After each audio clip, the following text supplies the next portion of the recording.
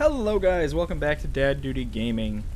We've been busy working on our boat over here. It's going to be powered by 6 Ylandium engines, and just kind of ignore some of the positioning of the recharger. I'm going to move that soon.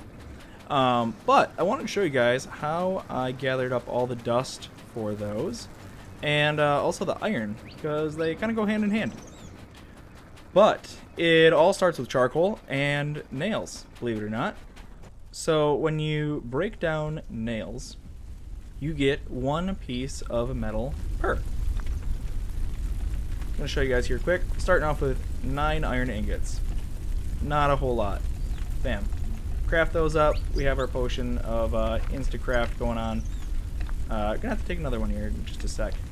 But we break these down, and we get 90 metal shards, right? Those can be used to make 18 ingots. Bam, bam, bam, just like that. We just doubled our iron. But that's not good enough. Oh, that's what we ran out. So we say, okay, so we got infinite iron. That's cool and all, but iron isn't dust. Iron isn't going to make my boat go. To that, I would say you are correct. But what will is, after we take this iron, we're going to turn it into a paint gun, which we have one crafted up already. I'll show you guys that real quick. Paint gun takes 10 ingots, 5 cogwheels, and a couple steel tubes.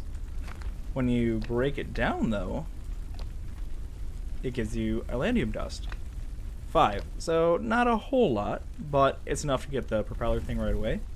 And you do that half a dozen times, and you got enough to get going on a couple of the boat things.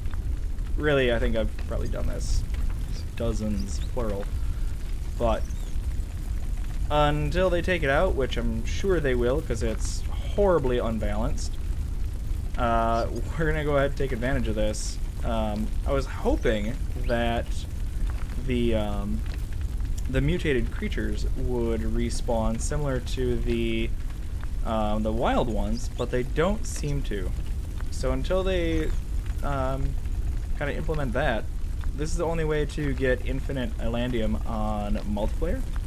And well, infinite anywhere, but it's going to be really handy on multiplayer servers where all the stuff may have already been taken out and you have no other options other than to kind of do this cheaty method.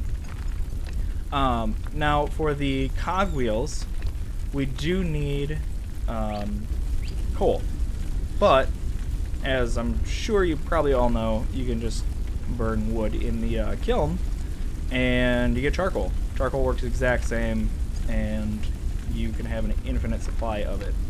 So using those couple of methods, you have infinite Ylandium.